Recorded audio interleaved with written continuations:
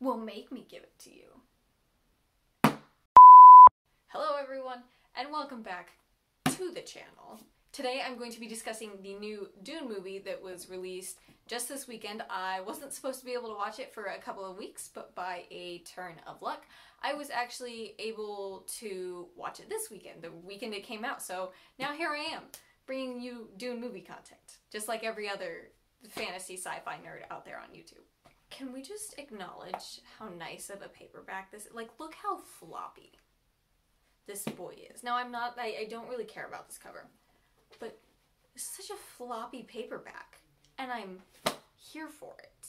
So this video is going to be split into two parts. The first part of this review is going to be my thoughts on the Dune movie, the movie itself, excluding pretty much all opinions about the book. Just what did I think of the movie? What was my opinion on the movie? Should you go see the movie?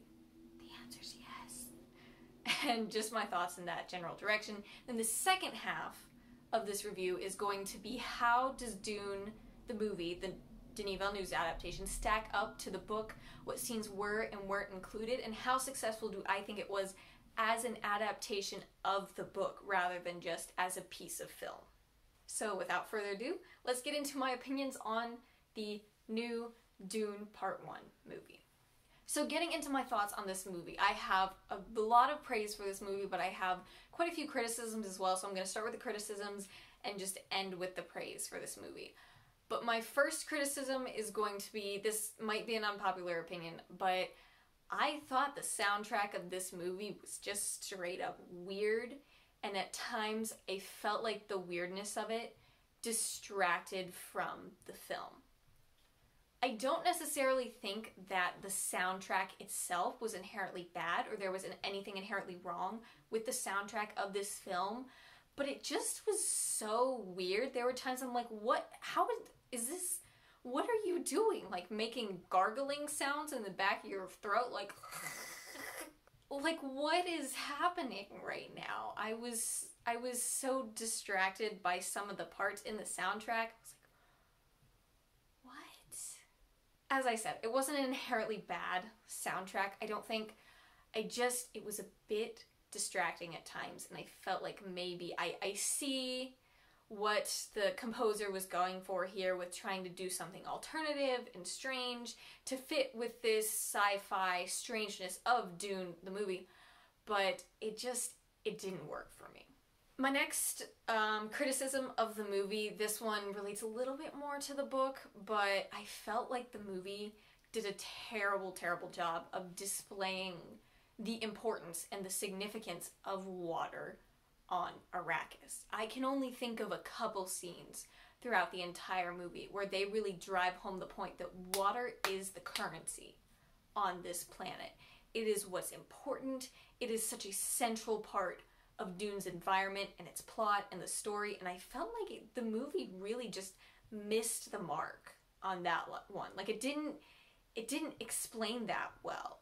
There was one scene where they were like watering trees that maybe sort of drove home that point a little bit, but some of the scenes that were excluded from the movie were what drove home the importance of water in the first half of the book, and I felt like by excluding those scenes, not necessarily that excluding those scenes was a bad thing in itself, but by excluding those scenes, they pushed out all of this stuff that explained the importance of water on Arrakis, and that was a bit frustrating to me because that is such a huge part of the book. Now, they can certainly improve upon this in the second movie, and I think this is definitely something that they can fix in part 2, because water does have more significance in part 2 than it does in part 1, but that frustrated me a little bit, that they just didn't do a good job with that. My next con is that the movie also didn't do a very good job of displaying the Duke's political expertise and how much he knew that he was walking into a trap and how much he tried to avoid getting caught by the trap. Like, there's so much other stuff that goes on in the book that the Duke hears about and that he knows about and that he tries to circumvent, but he still falls into the trap anyways. And the movie was kind of just like, well, we know it's a trap, but we're gonna go anyways because we have to. But yeah, the movie didn't do a great job of displaying the Duke's political expertise, because he is an incredibly smart man and he's incredibly politically adept. And although the movie didn't make him seem stupid either, like the movie certainly made him seem like a smart and intelligent man, it also didn't do quite as good a job as I would have liked of displaying that political expertise that the Duke displays in the book. The movie just overall really lacked character development for a lot of the characters. The Duke just being the main one that stood out to me. Paul's character especially, like, he just felt bland, and the character development definitely could have been better. But again, it's also important to take into account that this is a film, not a book. So there is a limited runtime, there's a limited amount of screen time that they have to develop these characters. So while the character development certainly was not where I wish it would have been, I can also be a little bit more lenient in that criticism of the movie, as I understand why it was the case, even though it was still a problem. My last sort of criticism is just kind of fun, but Paul is so whiny in this movie, especially the first half of this movie. He's so whiny. Like, there's this fight scene with him and Gurney Halleck, and Paul's just over here like, I'm not in the mood, okay? Or when we have the scene when Jessica's trying to get him to use the voice on her, when he's just like, well, I guess I'm just tired and not in the mood. I also love this scene where Paul is being whiny and Lady Jessica's like, you want water? And Paul's like, yeah. And Lady Jessica's like, well, make me give it to you. I just thought that was funny. But anyhow, Paul was not a very likable character in this film, I personally felt. I mean, even though I love Timothée Chalamet as an actor, Paul didn't do it for me. Granted, in the book, Paul is supposed to be 15 years old. And in the movie, I would say they aged him up to, they were trying to give him this vibe of maybe like somewhere in the 17 to 19-year-old range. But even still, like, he was just not very likable, especially for somebody who hasn't read the book and doesn't know what he becomes.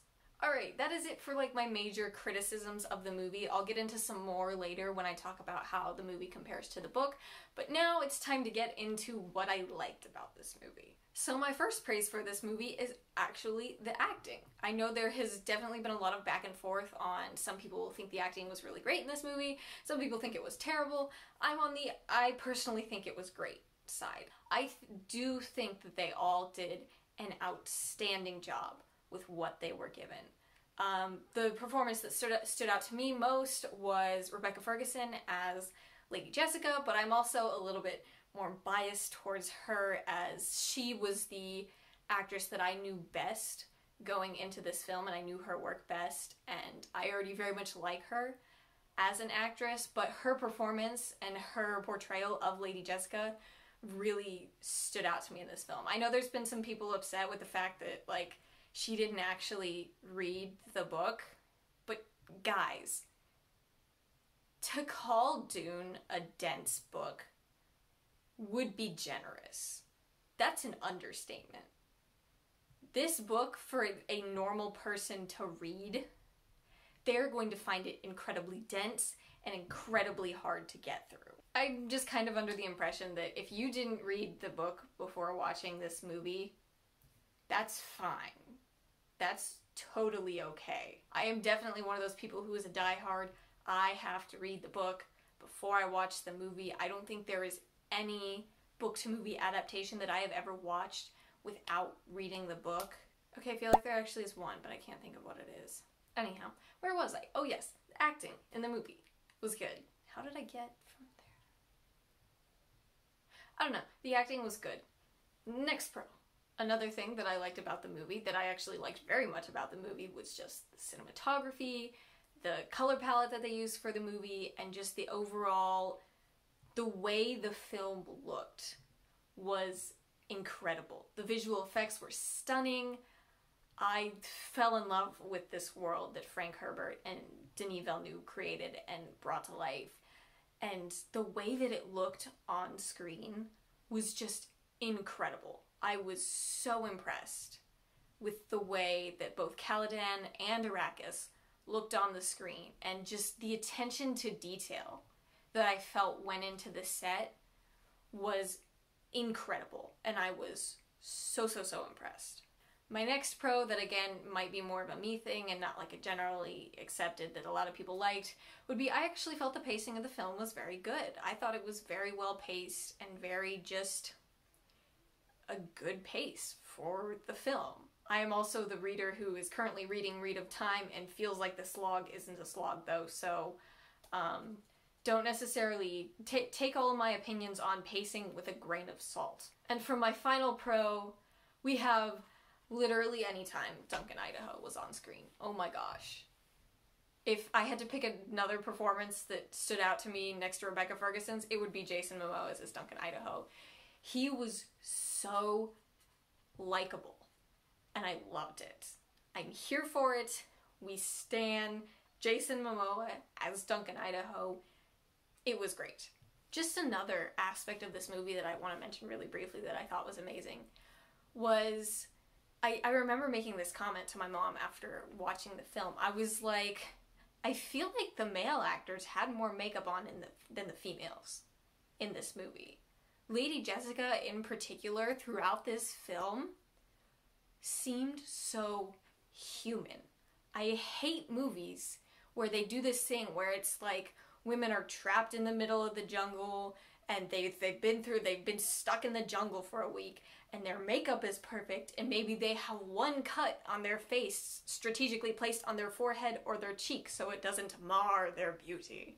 Or like they're in a fight and they're wearing high heels and their hair is down. Like, what the heck?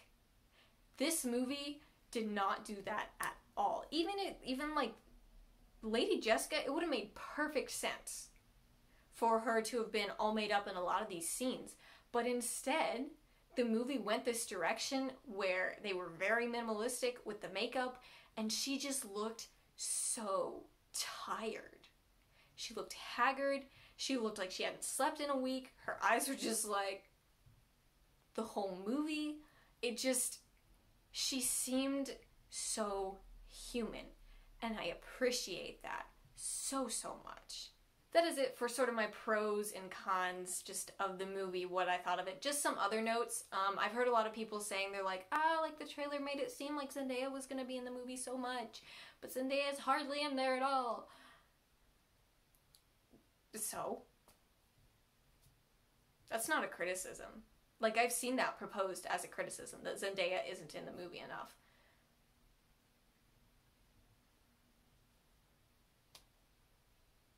Sorry? I don't know. It's certainly, if you're sad that Zendaya wasn't in the movie enough, like, that's fine. But please don't play it off as a criticism of the movie, because you can't criticize a movie for not having your favorite actor or actress in it as much as you wanted it to. That's not a criticism. This is neither a criticism nor a complaint, but the costuming was just, it was fine. I didn't think it was particularly bad or particularly stunning either.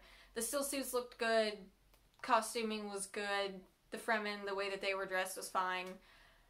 It was just fine. It wasn't bad, it wasn't good. And lastly, I don't feel like I made this very clear in like my pros and cons. Like, it seems like I had a lot of criticisms of the movie, like, despite the praises. But this movie was so much fun to watch. It is such an enjoyable film, and just purely as a film, just forgetting the book that exists, it's such a great movie. I highly recommend you go see it, or watch it on HBO Max, or go see it in theaters, because it was so good. It was fun, it was enjoyable, it was well-paced, the acting was good, it just was a good movie. But on that note, it's time to move into the book versus the movie. How does the movie compare to the book? What scenes were taken and adapted well? What scenes did they leave out? And do I think it was a good idea for them to have left those scenes out? So I'm just going to quickly go through all the scenes that I thought were important that they left out, and all the scenes that were sort of unimportant that they also left out. I'm going to go very briefly into detail on why I think it was a good idea or not a good idea for them to leave these scenes out of the movie. The first important plot point from the book that wasn't included in the movie was this idea that Lady Jessica was plotting against the Duke, but this was just what the Harkonnens wanted the Duke and all the Duke's advisors to think, and it was this whole big thing. And then the Duke went to his son and was like, hey, they're trying to make me think that your mom is plotting against me. I don't actually believe that she's plotting against me, but I'm gonna go with it so we can try to figure out who the real traitor is, because they knew that there was a traitor, like, within the House Atreides that was gonna betray them at some point. And it was this whole thing, and that wasn't really in the movie at all. Nobody ever doubted Jessica's loyalty for a moment. I think that they really could have gone either way as far as including this in the film. I think it would have been a good idea to include it in the film, but I also don't think it was necessary to make a good adaptation to include this in the film, and I completely understand them cutting this from the film because of runtime. The next is a much smaller plot point that they didn't include, but is very important, and I felt like maybe they should have included, was the fact that the Sardaukar, the Emperor's soldiers, were disguised as Harkonnens in the book. In the movie, they really just weren't. I mean, they made a very clear distinction for the audience that, hey, the Harkonnens are dressed in black and the Sardaukar are dressed in gray. It was made very clear that this is unusual for the Emperor to have his armies attack one of the great houses, and that this was not okay. But I also felt like maybe they could have had the Sardaukar disguised as Harkonnens, and like that they could have included that in the movie, and they had the runtime for it, they just didn't. The next plot point that they didn't include was the fact that Gurney is alive and gets into smuggling. I assume they're going to include this in the second movie, but I felt like that narratively wise and time wise, they could have included this in the first movie probably. Again, I'm sure they cut this because of runtime, but I felt like this, as far as where this is in the timeline, it really probably should have been in the first movie. The next massive plot point that I am actually probably the most upset that they messed up was Paul besting Jamis when they first meet, and the whole duel scene at the end of the movie. In the book, the duel scene is an incredibly important moment and a turning point for Paul. In the movie, they totally just glossed over it. Like, they were just like, Jamis was like, I want to fight you. And Paul was like, okay. And then killed him. And it wasn't an impactful moment at all. Like, it just felt like it was there. It made me kind of frustrated because this is such a big deal in the book. Like, you have this whole duel scene where it's explained that, like, it seems like Paul is toying with him because he's so used to fighting people with shields and he's never killed someone before, and then he has to kill Jamis because he has no other option. It's him or Jamis, so he has to kill Jamis. And then there's a funeral where he cries because he's so upset and he's so human, and none of that was in the movie. Like, I mean, Lady Jessica briefly says something about, oh, he's never killed anyone before. Like, he's not toying with him. He's never committed murder before, as if that's a weird thing. So, that made me pretty frustrated, and I felt like even if they had to add some extra runtime for that, that is something that most definitely should have been emphasized more in the film. The next thing that they didn't really include in the film was a more detailed explanation of the Missionaria Protectiva, I believe is what they were called. Basically, these women that the Bene Gesserit had, like, put on different planets to, like, set up a sort of path almost, or way for future Bene Gesserit to gain power with the natives of these planets. They, like, set up myths or religions or stuff like that. And this is, like, briefly mentioned when, like, Paul is on a flight with his mom and he's like, yeah, you're doing all your Bene Gesserit meddling with the people of this planet. And it's just, again, it's just glossed over. I feel like maybe it could have been explained a little bit better. The Reverend Mother says something about, like, a way has been laid on Arrakis for y'all. Again, it's poorly explained. I don't even know that the name Missionaria Protectiva is even mentioned in the movie. So I felt like maybe that one should have been explained a little bit more. Lastly, for very major important scenes that weren't included was the feast or dinner scene, and the fact that other major houses, like, they live on Arrakis. Like, they're there too. They attend this feast at Duke Leto's mansion, and it's a lot of political maneuvering. A lot of information is discovered, and it's more character development for Paul, Lady Jessica, and Duke Leto. And that entire scene was just not in the movie. And in fact, you never interact with any of the houses other than the Harkonnens and the Atreides. So again, I am 100% certain they cut this for runtime, because they did not have the time for this at all. But it's just, again, this is part of the reason why the impact of water wasn't as fully explored in the movie as it was in the book. Like, there's this whole scene where the Harkonnens used to, like, set out wet rags for the people to, like, fight over to drink from, and the Duke Leto is just like, why don't you just give them some water instead of being mean? Some minor scenes that weren't included in the film that I'm just going to brush over really quickly. A better explanation of the Hunter Seeker and how Paul was able to circumvent being killed by that. They didn't really explain what that was in the movie. Lady Jessica and, like, all of their supplies being trapped by a sand slide when she and Paul are out in the desert trying to find the Fremen. There's also a change that the movie made where Paul and Lady Jessica, to cross big expanses of sand, in the book they use thumpers rather than the sand walk, but in the movie they use the certain walk that the Fremen use to not make rhythms. Lastly, the movie changed the way that Liet Kynes dies. In the book, she is just sort of swallowed by sand, or he, as he is in the book. In the movie, they gender swapped Liet Kynes so that she's a girl in the movie.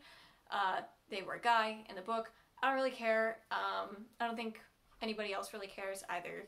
The character really worked either way. But in the movie, she was killed by Harkonnens or Sardaukar. I wasn't sure which it was. And then in the book, he sort of just was swallowed by the sand, I guess. Just some other notes on the accuracy of the book versus the movie. Paul was aged up in the movie. I mentioned this earlier. I don't actually have a huge problem with books aging up their characters when they turn it into a movie, unless it's like a big deal, like stuff like Harry Potter or Percy Jackson. Like, I thought it was a terrible idea to age up Percy Jackson in his film adaptation. But aging up Paul, I didn't feel like was a huge deal at all. Like, the fact that he's 15 in the book doesn't really mean anything. It's just he's supposed to be young. He's supposed to look young, and I feel like the movie captured that well enough that I did not mind the age up at all. I thought it was totally fine. Wheel of Time is aging up their characters in the TV show. I think that's totally fine. Aging up isn't something that normally bothers me in an adaptation. Just another thing that I thought was kind of fun is that a lot of the actors and actresses match my headcanon for the book very, very well. Just to conclude, I do think that the movie was certainly really good and very successful just as a piece of film and as a work of art in that sense. But I also think that it was very successful as an adaptation. I know I only went into all the stuff that wasn't included, but I also feel like I have to mention everything that was in the movie. I think like 95 to 99% of what was in the movie was in the book too. The movie seemed to pull exclusively from scenes that were in the book rather than making stuff up to fit in the story or make it better for readers. And I really, really appreciated that. I think that the movie was incredibly successful, not only as a film, but also as an adaptation of the book. I was very, very impressed. As past attempts have proven, Dune is an incredibly difficult book to adapt. And for Denis Villeneuve to pull it off this well was just so impressive. I enjoyed it so much, again, both as a film and as an adaptation. That being said, I know that this film was a good adaptation, but I also think it's really important to sometimes separate films from what they were adapted from. It's possible for something to be a good movie, but also to be a bad adaptation. This is one of my biggest pet peeves with sort of the book to movie adaptation and fandoms from the book and the movie. You have examples like Aragon or Percy Jackson, and how, yes, the movie was adapted from a book. Was it successful as an adaptation? No. But was it a good movie? Yeah. it was fine. So that is largely why I split this video into two halves. I think that anytime there is an adaptation, it is important to see the adaptation as more than just, hey, this is a book turned into film. I'm going to try to look at the Wheel of Time show under this same lens. First off, looking at how good of a show was it? How was the cinematography? How were the visual effects? How was the acting? And then take another step and look at how it compared to the books. So I hope you guys enjoyed this video. If you have any questions, feel free to drop them in the comments below. Did you disagree with any of my opinions? Were there any scenes that you thought really should have been included when they weren't? Or were there any scenes that you were like, why did that need to be in the movie as opposed to this? Please let me know in the comments. If you want to keep up with what I'm reading, be sure to follow me on Instagram at Radiant Reads Reviews, and I will see you all in the next video.